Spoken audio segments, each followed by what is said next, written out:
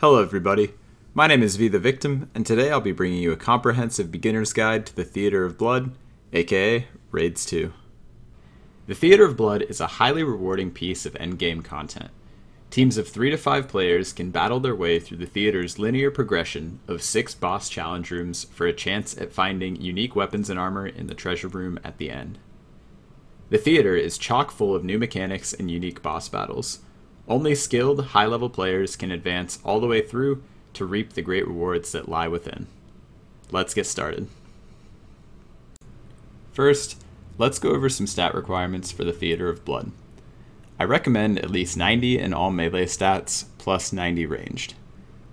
Players attempting the theater should also have a minimum of 94 magic with Ice Barrage, and I do recommend 95 because there's some stat drain mechanics inside that will prevent you from ice barraging if your magic gets drained and you're only level 94. I also highly recommend 77 prayer for rigor and augury. Again, these aren't absolutely necessary, but both prayers will prove extremely helpful during the boss battles. 70 prayer plus piety, on the other hand, is a requirement, and I would not go to the theater without it. Next, we'll look at gear setups for the theater. The general theme is to bring the best tribrid gear you can afford, with an emphasis on melee and ranged because those will be the combat styles you use most. Gear for the theater can vary wildly in price, from over 6 bill for full-on max gear, all the way down to around 50 mil or even less for those with smaller banks. We'll look at a couple of setups for each price point so you can find the one that fits what you can afford best. Also, it's worth noting that as you get more experienced, you will likely want to bring more switches. For example, I always bring a Pegasian boot switch for that extra range bonus. The gear and inventory setups in this video put an emphasis on keeping switches simple and allowing you to carry as many supplies as possible while you learn. First, we have the absolute max setup. Both the max and the void setups here will run you almost 6 bill as of the creation date of this video. This is mostly due to the Scythe of Vitur, which costs over 4 bill, and the Twisted Bow, which costs over 1.2 bill. You'll notice I don't even have a real scythe in this video because it's so expensive. I'm just using the Halloween event scythe as a stand-in. I'm not going to get too much into the other individual items you need to bring because they're all pictured here. If you just copy this setup, you should be in good shape. And just one quick note, with the Scythe and Dragon Claws, you do not need a Tentacle Whip. Scythe setups are the only setups where this is the case because the Scythe is your main melee weapon, and when you need a quick one, you can use the Dragon Claws. Next, we have the standard gear with the Twisted Bow. Although it still costs quite a bit, this setup should be a lot more accessible for most PVMers at around 2 bill for the whole thing. I also call it standard gear instead of expensive gear or something because this is a setup I use, barring just a couple of extra switches. Here, we have a substantially cheaper setup. With the Twisted Bow removed from the previous more expensive setup, you can get everything for just about 500 mil. Note that the Avernic Defender in the picture is not included in this price. I just didn't have a spare Dragon Defender to use for this guide. So if you use a Dragon Defender, the setup will cost you right about the 500 mil. If you decide to upgrade to an Avernic, it'll be closer to 700 or 750 mil at current prices. Finally, we have a welfare setup. This cuts costs wherever possible from the previous cheaper setup, but it doesn't sacrifice a solid set of tribrid switches. At just over 50 mil, it should be very affordable for pretty much any high-level player after a few hours of money making. If you can't quite afford this, you could also substitute in an Amulet of Fury for the Anguish and Torture, and the cost will drop to right about 30 mil. I wouldn't recommend that though because the Anguish and the Torture are very useful. Also, just like in the previous setup, the Avernic Defender is not included. I just didn't have a dragon one to use for the purpose of this video. Now that we've gone over stats and gear, I'm going to explain the basics of the Theater of Blood. First, the location.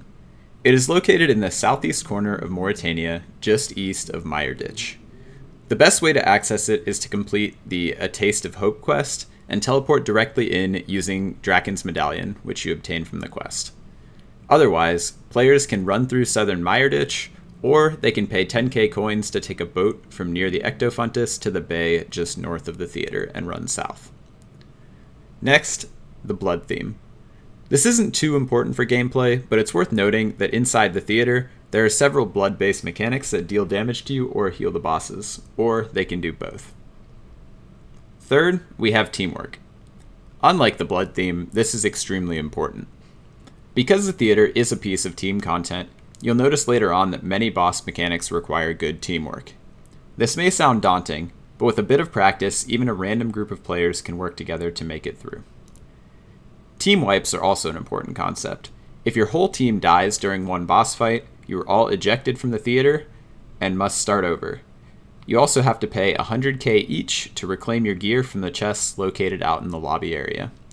This can make learning the theater costly and frustrating at times, but the payoffs, both fun and profits, are very worth the struggle. Next, we have the supply chest system. After the second and fourth bosses inside the theater, players have the chance to receive gifts from their vampire fans. Performing better, avoiding deaths and dealing lots of damage, awards players more points to spend on necessary supplies for the rest of the theater.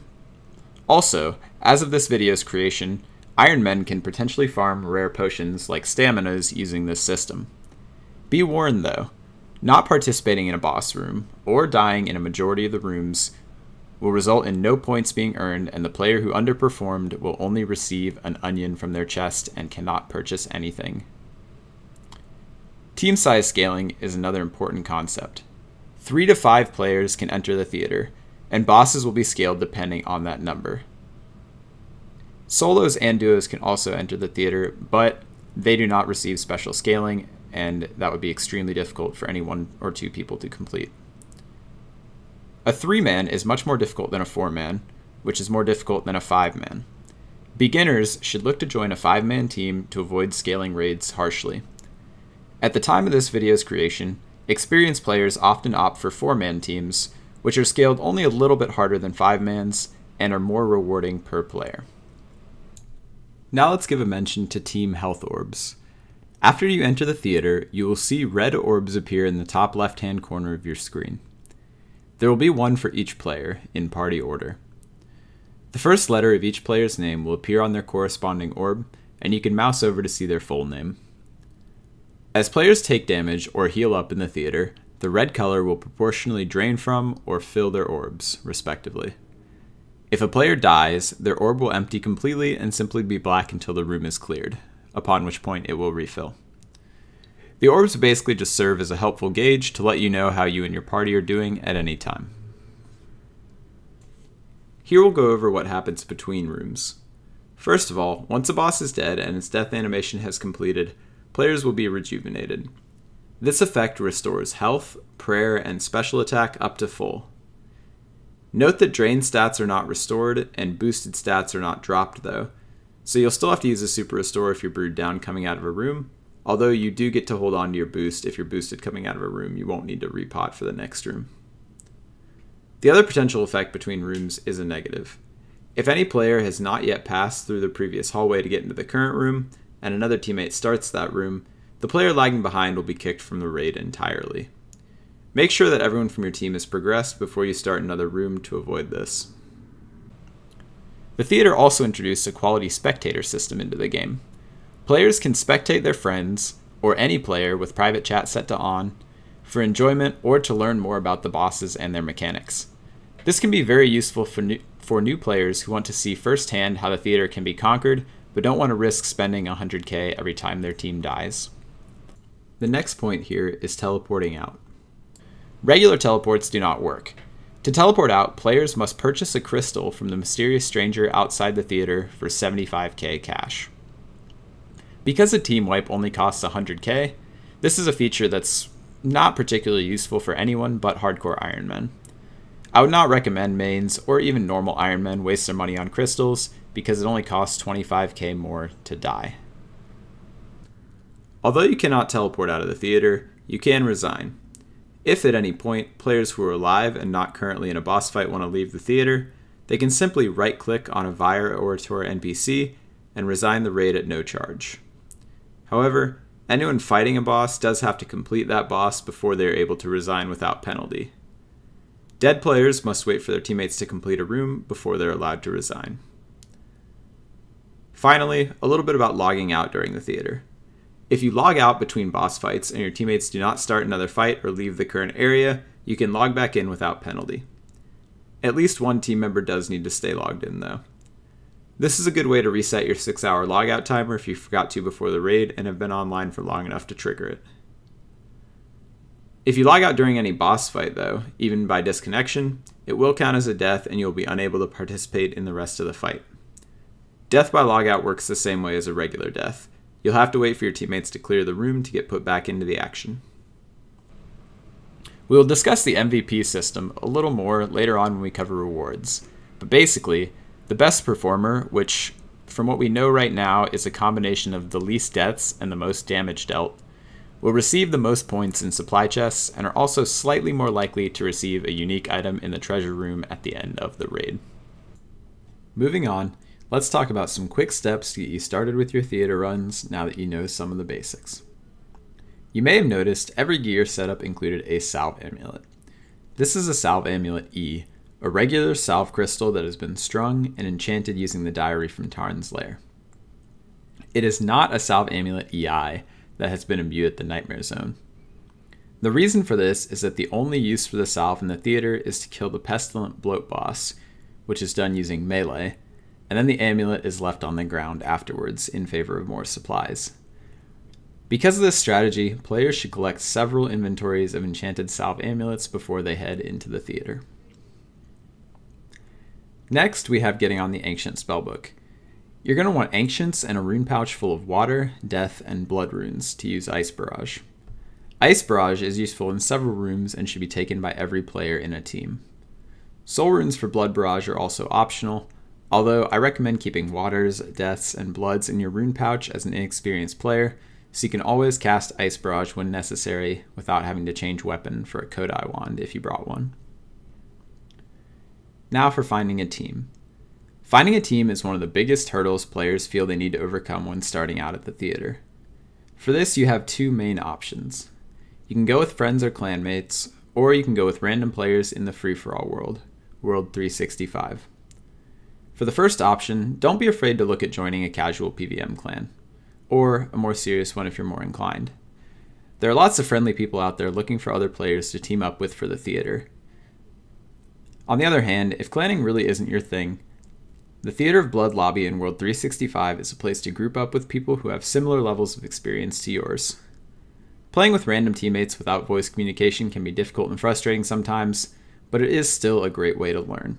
And once you are more experienced, it's a great way to find teams if your friends or clanmates are offline. To start or join a team, just click on the bulletin board in the middle of the lobby. You'll be given the option to either make a party or click on existing parties and apply to them to be accepted. There are also a good number of experienced players like me out there who want to help new players learn the theater. I'll do my best to keep this video's description updated with all the learning resources that I'm aware of. There are a couple of Discord servers right now devoted to it, and new players are always welcome to come to my Twitch channel and watch and ask questions while I'm raiding.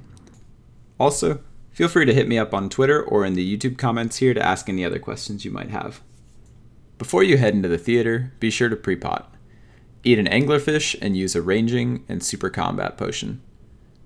Boosted stats and HP aren't restored at any point during the theater, so this way you'll get to save a couple of supplies and make the first fight that much smoother. Now that you've got a team, you're ready to give the theater a go for the first time. Let's get started with an explanation of what to expect once you're inside. Your first opponent in the Theater of Blood will be the Maiden of Sugadinti. She is a mage-based blood boss that is especially weak to ranged. Because of this, you'll want to pray magic during the fight and use your best ranged weapon. This will be a twisted bow if you have one, because she has a high magic level. Otherwise, you can use a toxic blowpipe or the best crossbow you can afford. The Maiden has several unique mechanics you'll need to deal with during the fight, so let's get into a quick explanation of these with examples. As the fight starts, you'll want to hit the boss with your special attacks, preferably defense reducers like the Dragon Warhammer or the Bandos Godsword. Dragon Claws are also a decent option here.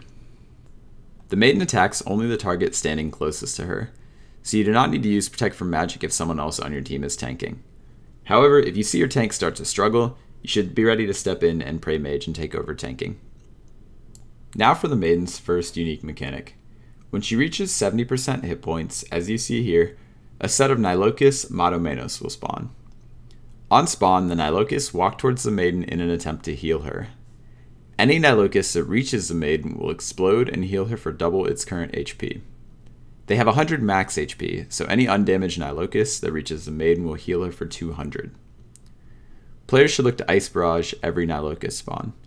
Teams will usually assign a player to freeze a certain Nylocas to make sure everyone gets caught. Once they're frozen, kill them before they unfreeze and reach the Maiden. Blowpipe works best for this. There's also an added effect where each Nylocas that reaches the Maiden will make her attack stronger, so that just gives added incentive to kill them before they get there. Now, I want to explain a little bit of an advanced mechanic here. As you can see, the Nylocas spawn 4 on the south, 4 on the north, and then there are 2 in the middle in the back row. If you time it properly, you can actually wait until the 3rd and 4th rows converge together, as you can see here, and Ice Barrage them all in one big clump. This way you only have to blowpipe the 1st and 2nd sets of Nylocas on the north and south, and then the 3rd and 4th the tank can either Blood Barrage for healing, or the team can just Ice Barrage together to kill faster. This can be really useful because you just don't have to blowpipe individual Nylocas as much, and then once you've cleared most of the clump you can switch back to the blowpipe to clear the rest. Here's an example of this strategy along with the basic role assignments I mentioned earlier. The Nylocas spawn in 4 rows and are numbered accordingly. The closest 2 Nylocas to the boss are both number 1, while the next closest 2 are number 2.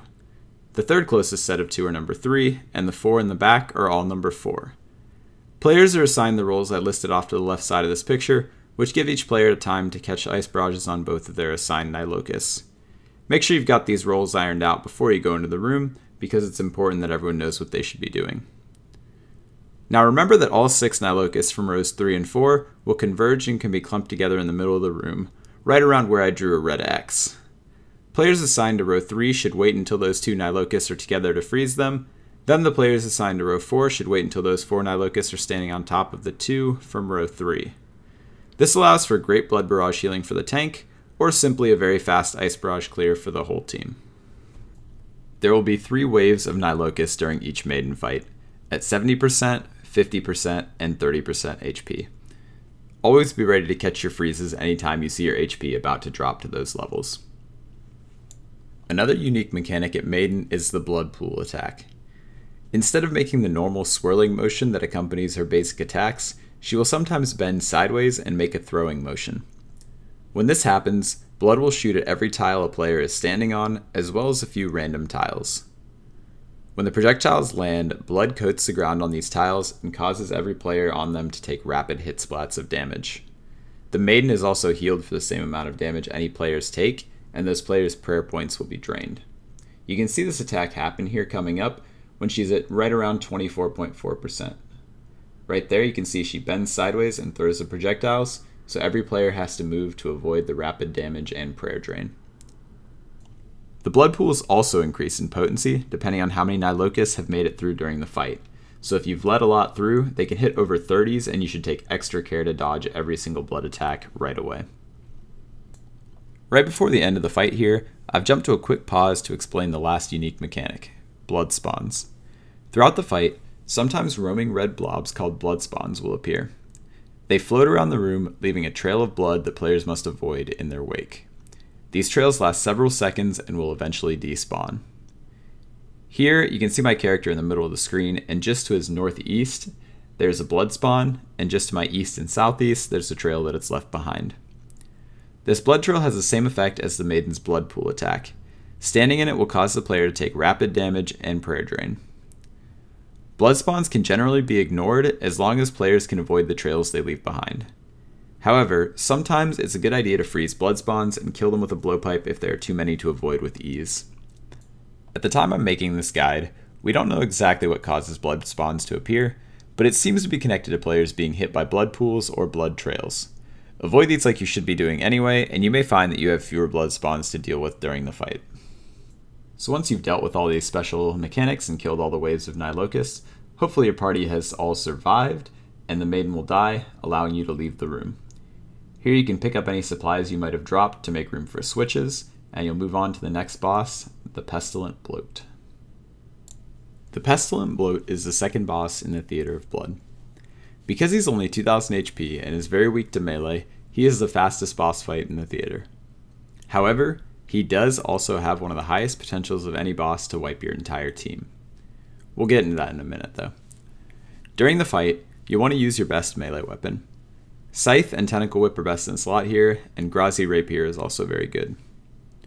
Bloat's low defense level means you don't need defense reducing spec weapons, so you want to use your Dragon Claws or Crystal Halberd here for spec attacks. Bandos Godsword is also a decent option, but no more than 1 or 2 players in a team should use in this room, because you don't need to lower his defense very much. Bloat's attacks are mainly avoidable typeless damage. You want to pray range during the fight to block partial damage from his Bloatfly attack, because that's the only attack he uses directly on players. Now, his mechanics are pretty punishing, and they involve a lot of teamwork, so let's go ahead and move on to the fight, and I can start to explain things. Upon approaching the room, you'll see Bloat walking around a large central vat of orange and yellow liquid. At least one player needs to enter the room to start the fight, but be sure that player only enters when Bloat is on the opposite side of the vat. Bloat's hitbox is a little wonky, and if his hitbox can see your hitbox at all when you enter the room, you'll take some damage from the boss's ranged Bloatfly attack, which can be pretty punishing. Once a player is entered, a 30-second timer starts. The player inside must stay out of Bloat's line of sight, always keeping the vat in between himself and the boss. Be careful because Bloat can randomly switch the direction he is moving in. Always try to stay in a position that gives you time to react if he does change direction while he walks. And there's an example of it right here. You can see that he changes direction on me, and I have to just switch to make sure that he can't cast his Bloatfly attack at me. After 30 seconds have elapsed, the lights on Bloat's chest and back will flicker and go out, and he will stop walking. At this point, the Bloatflies will not attack, and any members of the team still waiting outside can enter the room. Everyone can now attack the boss without taking any damage. Bloat will stand still like this for 15 seconds, beginning from the exact moment he stopped moving. This is always enough time to get 5 whip hits or 4 scythe hits in, which is a good rule for beginners, and experienced players can often get 6 whip hits or 5 scythe hits in using the proper timing. However, as you can see from what I did here, you have to be careful about greeting for extra hits. One of Bloat's unique attacks is what I call the Earthquake attack. Whenever he wakes back up after one of his 15-second pauses, he stomps the ground and makes the ground shake. Players holding a line of sight to him without the vat in between can take up to 80 damage from this attack, and it can't be prayed against, so make sure you avoid sticking around too long while Bloat is about to unfreeze. Now let's talk about the rest of Bloat's unique mechanics, which all go hand in hand because they occur during his movement phase. We have the falling hands and feet, the Bloatflies, and how he can either walk or run.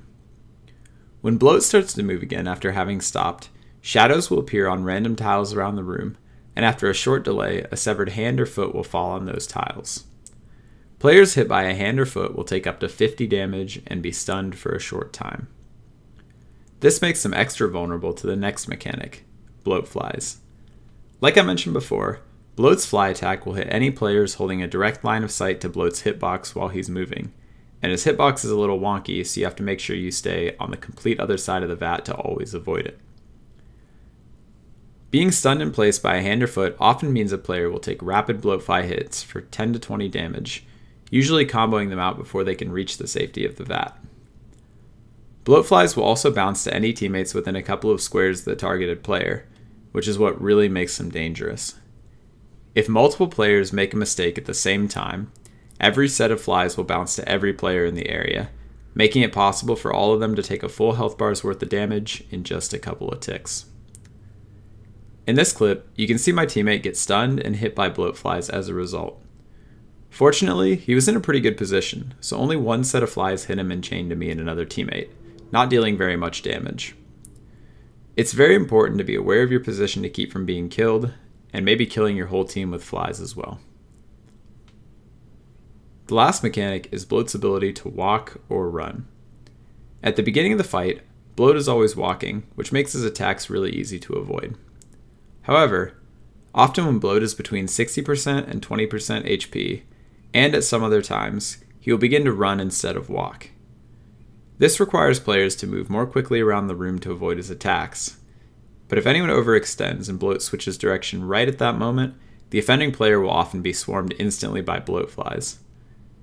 This is a really easy way to get your team wiped, so be sure you're always paying attention to whether bloat is walking or running, and always be ready for him to suddenly change direction. Finally, I want to give you all a little tip about maybe being able to avoid bloat's running attack entirely.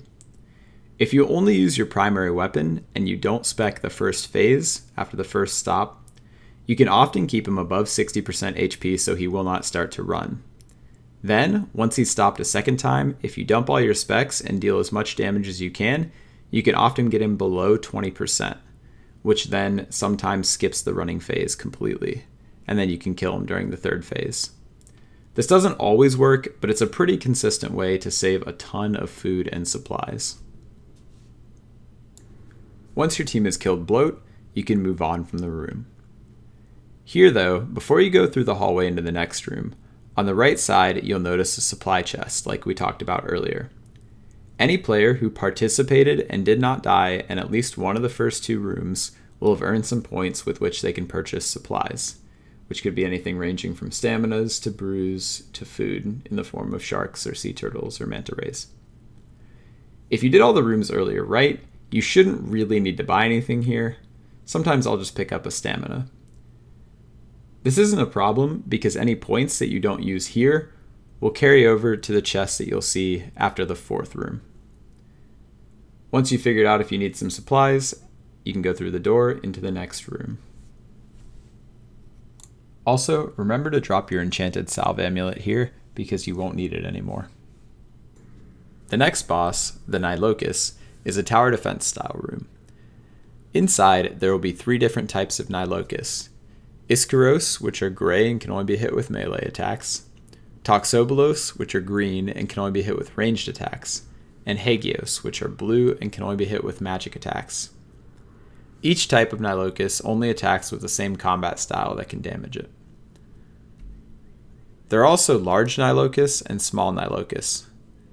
The large ones spawn 2 random small ones on death, so be ready to deal with the little guys whenever you do kill a big one.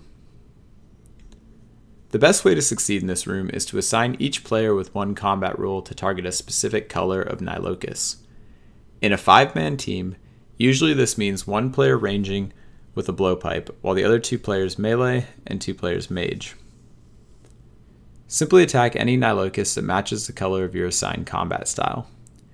Mages should use a trident or sanguinesti staff, but they can also often make good use of blood or ice barrage to quickly clear clumps of Nylocas Hagios that gather at pillars or in the center of the room. So once players enter the room, Nylocas will begin to spill in from the west, east, and south sides. Some will attack players, but their main goal is to eat away at the 4 pillars supporting the room. If any pillar runs out of health, it will fall, and every player in the room will take around 35 damage. If all 4 pillars fall, the room is failed. Any remaining players are killed instantly, and the whole team wipes. A non-intuitive unique mechanic in this room is the Nylocas exploding from time to time. Basically, only a certain number of Nylocas can be in the room at once. If this cap is reached, but more Nylocas still need to spawn, some of them inside the room will explode to make room for the others to walk in. These explosions can deal over 20 damage each to nearby players. Comboed with a pillar falling, this is a very easy way to die. I'd recommend staying brewed up to 70 HP or higher if any pillars might fall or lots of Nylocas are about to explode. The final unique mechanic in this room is the Nylocas boss. After all the minions have been cleared from the pillars, a huge Nylocas will descend from the ceiling. It starts out as a meleeer, but it will randomly change to another color every 2 hits. You will have to change weapons and overhead prayers quickly to keep up. Be sure to always get your prayer right first. This boss can hit 70s on the wrong overhead, and even on the right overhead can hit over 20s. In addition to this, any incorrect combat style damage that the boss takes is reflected back at the player who deals it at 100% rate. Once the boss is dead, we can move on. The 4th boss in the theater is Sotetseg. Sotetseg is mainly a high defense magic boss, but he does have the ability to use all 3 combat styles. Twisted Bow is best against him, but players who do not own a Twisted Bow can also melee him pretty effectively with a Tentacle Whip. Sotetseg's basic attacks are red, magic-based projectiles that he shoots at one player. Upon hitting that player, the attacks can split and hit other players. The split projectiles will be either red and magic-based, like the original attack, or black and ranged-based. Set your overhead prayer accordingly if you see one coming at you. Missing a prayer and taking damage will forcibly disable your overhead prayer for a couple seconds, which can cause you to get comboed out by ensuing attacks which can hit up to 45s off prayer. Even if you don't miss a prayer, do be careful, because the magic attacks can still hit over 20s through prayer. The best way to deal with Sotetseg's basic attack set is to stand far enough apart so that the attacks do minimal bouncing between players. In a 5-man team, one player should stand close to the boss in the northwest with another player across the room in the northeast. One player should stand far to the southeast, and the other 2 players should stand on the far western wall of the room on the southwest side. When there is enough space between players in this setup, only the 2 players in the southwest will have to deal with attacks bouncing at all. If that didn't make a ton of sense, don't worry, I've drawn a little diagram here showing how your team should stand in the room. Player 3 can also be swapped with 4 and 5. It doesn't really matter which wall has one player next to it and which has 2, it just matters that both sets of players are far enough south from player 1 and player 2, and far enough east and west from each other to keep the attacks from bouncing. When the fight starts, due to Sotetseg's high defense, players should hit a defense-reducing special attack using Dragon Warhammer or Bandos Godsword. Only use one special attack each though, unless no one hits, because Sotetseg's defense will reset later, making holding on to several special attacks very important. After several normal attacks, Sotetseg will cast a powerful red ball attack at one player that causes a warning message to appear in that player's chat box. In a 5-man team, this attack will deal 115 damage and one-shot anyone it hits. However, this damage can be mitigated across the team. The attack deals decreased damage for every player standing within 1 square of its target when the ball lands. If all 5 team members share the attack, each player in the team only takes 14 damage. If 4 share it, each player only takes 21. The best way to get together to mitigate the exploding ball attack is to group up in the middle of the room just south of the boss. However, I would not recommend death dotting, which is everyone standing on top of each other in the same square. Sotetseg continues using his basic attacks during the ball phase, so any attack that were to hit death dotted players would give those it bounces to literally no time to react. This often leads to some team members' prayer being disabled and them getting stacked out and dying. Instead of DDing, players should spread out around the person who is tanking the ball attack. They can be right next to them, east, west, north, or south, or they can be 1 square diagonal as well. I've drawn another little picture to give you an example of what I'm talking about.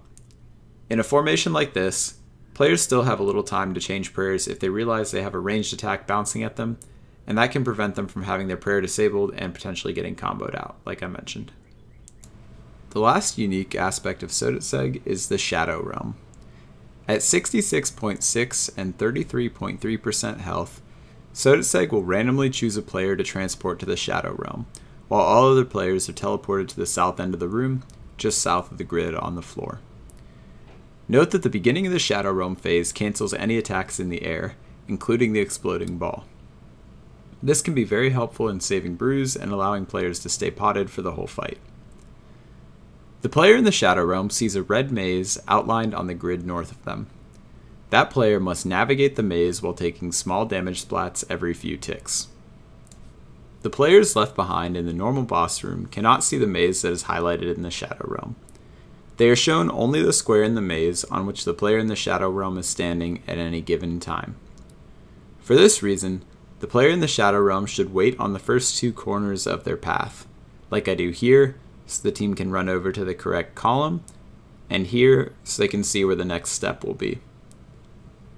The normal room players must quickly follow the path being outlined by their team member from the Shadow Realm. Stepping on any tile that isn't part of the correct path will cause rapid area of effect hits of around 20s to damage any players nearby. Do your best to avoid this, as it can quickly wipe everyone but your teammate in the Shadow Realm, and Sotetseg is nearly impossible to solo when scaled to a 5-man team. Once one player from the normal room reaches the 4th row of tiles, counting from the south side of the maze, a red tornado will start to chase the players along the path. It will hit any player within 1 square of it for 2 splats of at least 44 damage, generally killing that player instantly. It will then turn invisible and continue to chase the remaining players, so be sure not to slow down if a team member falls behind and dies, because the tornado will catch and kill you as well. Once the maze is complete, all players are returned to the normal boss room. When the grid changes back to its normal light gray color, the boss fight may be resumed. Do not step back on the grid before it changes color, because you'll still trigger rapid AoE damage and can easily die. Start out each new phase with defense reducing special attacks if you have any left. Sotetseg's defense is restored each time the Shadow Realm phase ends, so you'll need the special attacks to get it back down to a manageable level. From here, the fight is pretty standard. Just resume your positions from the diagram I showed you earlier, and be on the lookout for the exploding ball attack to know when you need to group up with your teammates. When Sotetseg is dead, you may leave the room and access the final supply chest of the raid. Here, you should replenish your supplies for the final battle with Lady Verzik. There's one more boss, Xarpus, before you get to the final challenge, but he is an easy fight and should not require any supplies. Going into Verzik, you will want at least 3 super restores. It'll also be helpful to have a stamina potion, although most Verzik fights will require only a maximum of 1 stamina dose, so a lot of players will usually share. From there, you just want to get as many brews as you possibly can, and be sure you hold on to the boost potions that you should still have from the beginning of the raid. The 5th boss in the Theater of Blood is Xarpus. He is a poison-based boss that strictly uses typeless attacks, so overhead prayers have no use in this room. You'll find that Xarpus is pretty easy to hit with both ranged and melee, but the toxic blowpipe is best in slot here, so I'd recommend using that. You also won't want to be in melee range during the first part of the fight, but I'll get into that in a minute. Upon entering the room, players will see a faint green outline appear on one tile. That outline will turn into a greenish round shape with a black skeleton inside. These exhumed corpses appear periodically and heal Xarpus 6s for every tick that they're activated. Players must stand on the exhumed corpses as quickly as they possibly can once they appear to prevent this healing from happening. After a short time, the exhumed will disappear back into the ground and another will appear in a different location. Eventually, this will ramp up so the number of exhumed on the ground will equal the number of players in your party, so everyone will have to actively participate in blocking the exhumed's healing attacks. It's okay if several of these do reach Xarpus though. He'll simply take a little bit longer to fight once the exhumed phase ends because he'll have higher health. After a while, exhumed will finally stop appearing and the actual fight portion of Xarpus will begin. Players should start out by hitting Xarpus once he lifts off the ground with their defense reducing special attacks from either their Dragon Warhammer or Bandos Godsword. Afterwards, they should back off and switch to blowpipe and range gear to hit the boss. Xarpus will start to throw poisonous balls of miasma at the squares players are standing on. This works very similarly to the Maiden's blood pool attack that we talked about earlier in the video. The balls of miasma will land, forcing players to move, then leave a pool of miasma behind on the ground that will deal rapid poison damage to anyone standing on that tile. Unlike Maiden's attacks though, these pools remain on the ground until the very end of the fight. Do your best to stand by a far wall and keep the center of the room from getting too clogged up with tiles of miasma. Also, unlike at Maiden, Xarpus' miasma attacks only directly target one player at a time, hitting in a 3x3 square with the ball's landing point being the center. Be sure to step at least 2 tiles away from where you were previously standing when you're dodging Xarpus' attacks. Xarpus targets players sequentially based on the order of the raid party's organization. If you look at the health orbs in the top left-hand corner of the screen, whoever is listed first will be targeted first. Whoever is listed second will be targeted second, and so on. The miasma attacks also have one side effect. Upon landing on the ground, each attack that comes directly from Xarpus will bounce to the square the next player in the party order is currently standing on. This means that players will almost always have to deal with multiple miasma balls at once. To handle this, I would recommend waiting for Xarpus to attack you to move. This will make the bounce attack target the square you're standing on from the player before you. Then the boss's direct attack will do the same. Then you can avoid both attacks at the same time by leaving that one square after both attacks have decided where to target.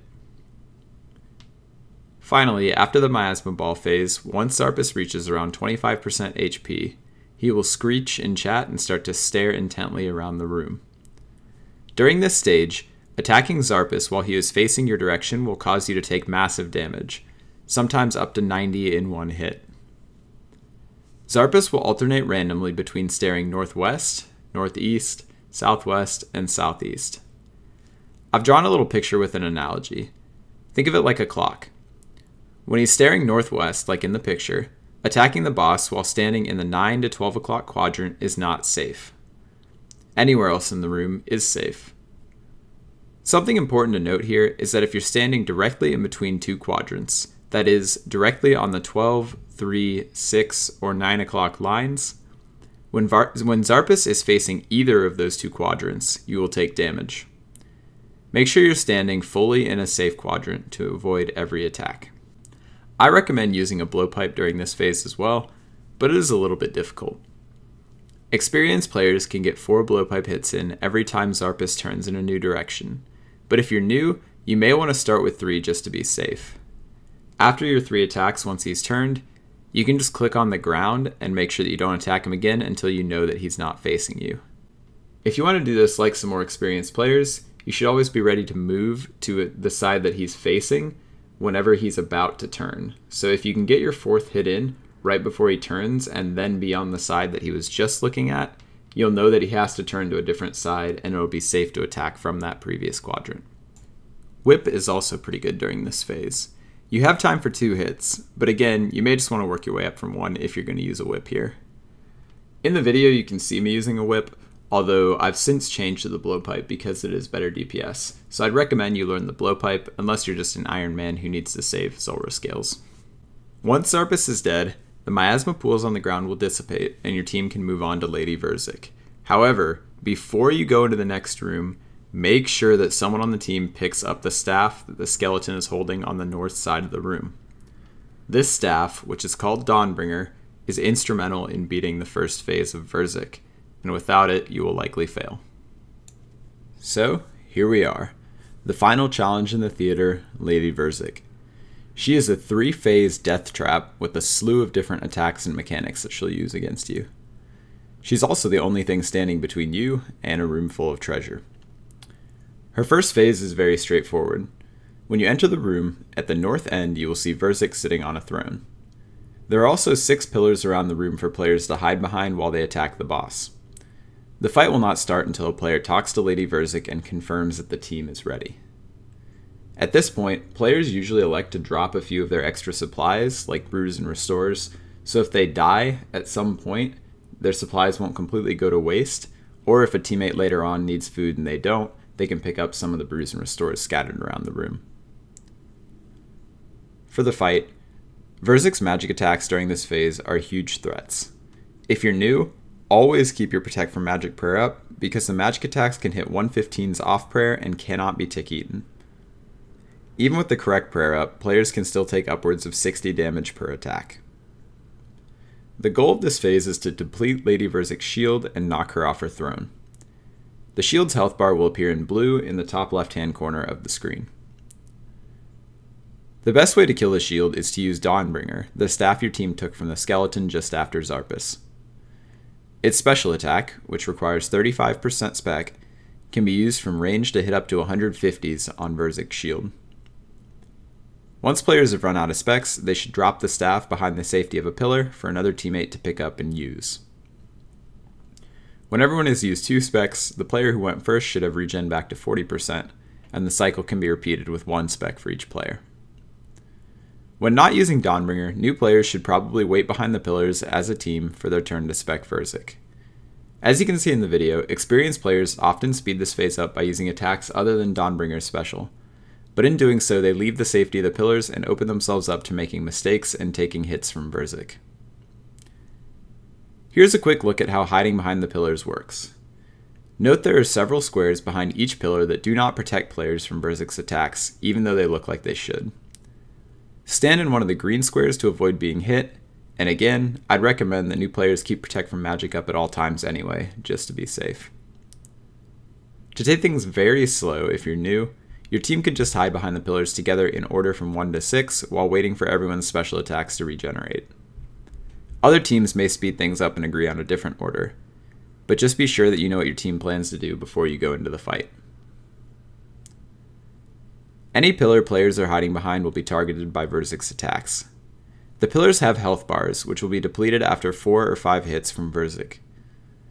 Players must move away from pillars as they run out of HP, because standing next to one when it falls will result in taking over 60 damage and being pushed aside for a moment. This can sometimes allow Verzik enough time to hit you on top of the 60 stack and combo you out. Once everyone in the team has gone through a few cycles of special attacks, you should have done enough damage to take down Verzik's shield, and the second phase will start as she jumps off her throne. At the start of the second phase, Verzik will float into the center of the room and become targetable again. Players should switch into their melee gear and pray ranged. This stage is also doable with a twisted bow or a blowpipe, but melee is so much better that I want to only teach you all this method. While it is a bit harder to learn, the increased difficulty now will pay huge dividends as you get better. Once Verzik reaches her spot in the middle of the room, she will remain in place and begin throwing out white and purple bomb attacks. These are ranged-based attacks that target the squares players are standing on, hitting in the 40s off prayer and in the high teens on prayer. Every once in a while, the attack will happen, as always, but the bombs will fly much slower than usual. Just watch out for this and always be sure not to stand on the targeted tile, no matter how fast or slow the bombs are moving. During the second phase, Verzik also gains a new type of attack. If players are standing on a square adjacent to the boss when she goes to attack, they will be bounced away and stunned in place for a short time. Running under Verzik has the same effect, but will also deal over 60 damage and trigger the message, "There's nothing under there for you." If this attack happens and you get stunned, you are stuck in place while the next bomb attack hits you. It's very important to avoid for this reason. One bad cycle can deal over 80 damage to you even if you have Protect from Range active. So the goal here with the melee method is to start by standing one square away from Verzik. Right when she attacks, you want to click on her. Because you're meleeing, this pulls you out of the square her bomb will target. After you walk closer and get a hit in, but before her next attack, you should click back to one square away to prevent Verzik from hitting you with her bounce attack. Here's another quick tip about meleeing.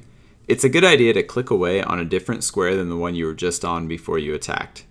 This is a consistent way to dodge Verzik's bomb attacks without having to click with perfect timing. You can see me doing this in the clip. I'm walking in a sort of triangle motion instead of just back and forth, and this always moves me out of the square the last bomb targeted. Verzik hits on a 4-tick cycle during this phase, so with a Tentacle Whip, which is a 4-tick weapon, you can get one hit in every time Verzik attacks, and you can continue meleeing in a nice repetitive cycle. If you're using a Scythe, which is a 5-tick weapon, you'll have to stall a couple of your hits to make sure you don't get bounced. After a few attacks, Lady Verzik will shoot a purple projectile at one location near her, and 1 to 5 Nylocas will spawn around the room. These Nylocas will target players, walking towards them and exploding for massive damage if they get too close. Players can avoid this attack entirely by using ice spells to freeze the Nylocas in place right after they spawn. Eventually, after they've been frozen but before the freeze timer ends, they'll explode harmlessly away from players. The purple projectile, on the other hand, will turn into a Nylocas Athanatos, which will periodically heal Verzik for around 10 hit points. Players must attack it with a poison or venom inflicting attack, so either with the Tentacle Whip or the Blowpipe. This will cause the Nylocas to, instead of healing the boss, hit the boss for around a 70 in poison damage, and then it will despawn. Also, do be careful not to be standing underneath where the Nylocas Athanatos spawns, because you will take some damage. This Nylocas attack usually happens twice per second phase of Verzik, but it may happen more than twice if the phase goes really slowly. Just watch for the purple projectile and you'll always be ready to catch freezes when the Nylocas do spawn. The last unique attack of this phase is Verzik's electricity attack. From time to time, she will launch out a bluish ball of electricity that will jump between players. After 4 bounces that deal 4 to 7 damage each, the 5th hit will deal between 45 and 50 damage to that player. However, if the ball passes through Verzik at any point before it hits its 5th target, it will disappear and deal no further damage. If your team is doing the melee method on this phase and standing close to Verzik as a result, you don't really have to worry about this attack. Most of the time it will be blocked without any extra effort on your part. In the past, a lot of players chose to bring insulated boots, which do actually have the damage from this attack, but if you deal with it correctly, it's not worth the extra inventory space, so I wouldn't worry about them. Once Verzik drops to 35% HP on her second phase, she will stop attacking for a short time and a blue channel will appear around her. If you attack her during this channel, you will heal her instead of damaging her.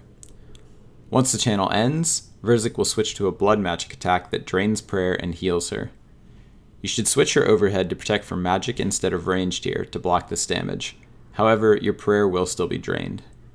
Also, Verzik can still use her bomb attack during this phase, so with protect from magic up you have to be extra careful to dodge it, or you'll take at least 40s every time you're hit. In addition to this, 2 Nylocas Monomanos similar to those at Maiden will spawn while Verzik channels. Players should kill these while Verzik is invulnerable because after a short time, they'll despawn and heal her for double their current HP. Once the Nylocas are dead, players can return to attacking the boss. This healing and channel attack will happen periodically for the rest of the fight until Verzik reaches 0% HP on her second phase. Once that happens, she'll turn into a spider and the third phase will begin. The final spider form of Verzik has several new special attacks and, at least as of this video's creation, deals brutal amounts of unblockable damage. Players should melee her, as she is still weak to slash, and pray against her attacks as best as possible. She attacks with magic and ranged like Olm does from Raids 1, switching between the two styles without warning. If she lights up blue underneath and shoots blue orbs at players, pray magic. If she uses a stomp animation and shoots green spikes, pray ranged. The first thing we're going to talk about is Verzik's powerful area of effect melee attack. When the fight starts, Verzik will choose one player to target as the primary tank. In this clip, you can see that she's decided to target me. Her first attack's combat style will always be ranged or magic. After that though, if the tank is within melee distance, she gains the ability to use her powerful melee attack. When meleeing, she can hit over 60s on everyone in melee range at the same time, instead of her usual max of around 38 with ranged or magic. To prevent this, the tank should either run away from or step underneath the boss whenever she's about to attack. Verzik hits on a 7-tick cycle, which means that sometimes the tank will have to skip their second whip hit to get out of melee range. Avoiding Verzik's AoE melee attacks while allowing the team to melee her is key to having a quick and successful third phase fight. Now let's talk a little bit about Lady Verzik's special attacks. She has 4 of them, which she uses in a cycle: Summon Nylocas, Webs, Yellow Spots, and Green Bomb. Beginning at the start of the final phase, every 5 attacks, Verzik will use a special attack. Players should count her basic attacks to know when to expect a special. The first attack is summoning several Nylocas. This works similarly to the Nylocas summoned from phase 2, but there is no Athanatos to heal her. Just freeze the Nylocas in place when they spawn, then avoid their explosion radius while you continue to damage Verzik. The next special is the Web mini phase. 5 attacks after the Nylocas were summoned, Verzik will briefly become untargetable and move to the center of the room. From there, she will swivel around and throw green webs towards players. The webs land on the ground and any player caught in one will be frozen in place and rendered unable to move or attack. After a short delay, the web will explode and deal over 50 damage to that player. Players caught in webs can be freed though. Their teammates should attack the web underneath them, usually with ranged or ice barrage.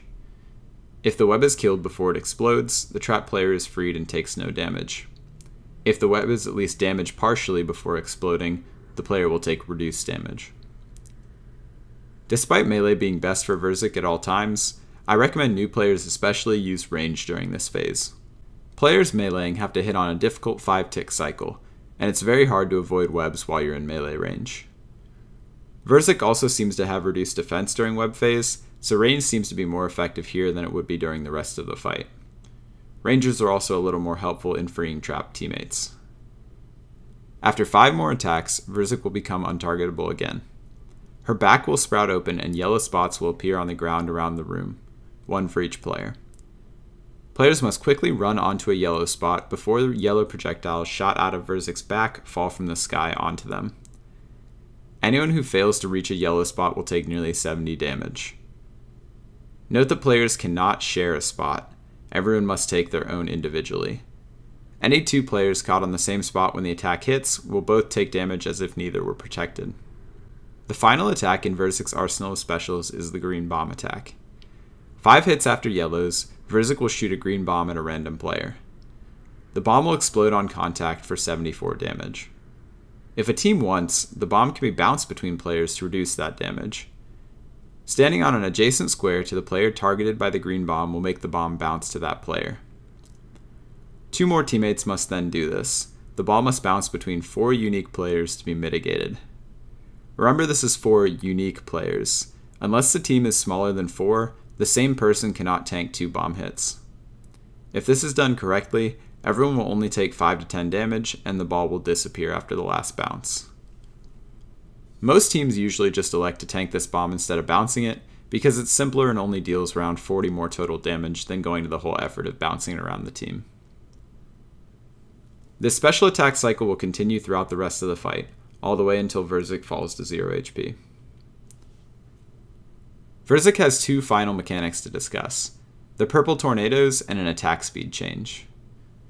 When Verzik drops to 20% hit points, she spawns purple tornadoes, 1 for each player. The tornadoes chase players around the room at around walking speed, and each one can only hit the unique player that it is targeting. If a player is hit by a tornado, they will take 50% of their current HP in damage, and Verzik will heal for about 5% of her max health. Remember that during the purple phase, Verzik's special attack cycle still continues. Web phase is especially dangerous during purples, because getting caught by a web is almost guaranteed to cause that player to get purpled and heal the boss. Also, the yellow attack is much harder to handle. Players must first run away from their spot to draw the purple away, then jump on the spot at the perfect moment to avoid damage without getting purpled. If you have plenty of supplies and you're completely new to this, you might want to just tank the yellow hit on your first few runs until you get the hang of this method. Finally, at 20% when the purple tornadoes spawn, Verzik's attacks also speed up. She hits every 5 ticks instead of every 7, dealing damage more frequently and accelerating the special attack cycle. This can exacerbate some weird interactions. Namely, her AoE melee attack registers while a player is close by, but hits once they've already run away. This can give the appearance that you've been meleeed from 6 or 7 squares away, when really you were right next to her when the attack actually registered. If you're meleeing as the tank during this stage, just watch Verzik's attacks. You should attack her every time you see her attack. At that point, you'll have at least 4 ticks to get in, then get back out of melee range safely. From there, all you have to do is repeat the process. Just always make sure you're not standing adjacent to her, 1 tick before her attack animation goes off. I actually didn't do a very good job of this in the clip. You can see that I got meleeed because I was attacking more in sync with her cycle instead of 1 tick off of it. Even as an experienced player, it's easy to kind of lose your cool during this phase and just try to rush through. So as a beginner, you may just want to avoid being in melee range at all. It's not a bad option to throw on your range gear and kite away from the boss instead. Once you've done a few successful runs and have a good feel for Verzik and her mechanics, you can go back and learn to tank the purple phase as a meleeer. When Verzik finally drops to 0 HP, she turns into a bat and flies away. A tunnel opens up under the throne, leaving the path to her vault clear. Upon entry, players can stop by the table to the west and check out some stats about the raid, like who was the most valuable player, how much each player died, and how long each room took. Just north of that, there's a chest for each player. Big golden arrows appear over each monumental chest to denote which belongs to which player. If one of the chests is decorated with a purple trim, that player received a unique item. No more than 1 unique item can be dropped per raid, and then it's decided who gets it from there. Opening the chest will trigger a loot broadcast for the whole team, letting them know which unique was dropped. There's also a little Zik pet, a miniature of Verzik's spider form. It can be dropped at any time upon a player opening their chest. Unlike with Omelette in the Chambers of Verzik, a unique drop is not required for a player to receive the little Zik pet, although you can get it along with a unique drop. Finally, after a successful run, once you've withdrawn or banked your loot, you can go to the southeast corner of the area. There's a little teleporter on a pedestal that will take you out of the Theater of Blood. You'll get the message, "You fought well," and it's also worth noting that whoever leaves first will be the new party leader. So that's it, guys. I'm not going to go too crazy talking about any of the drops because we still haven't heard anything from Jagex about the drop rates for any of the uniques.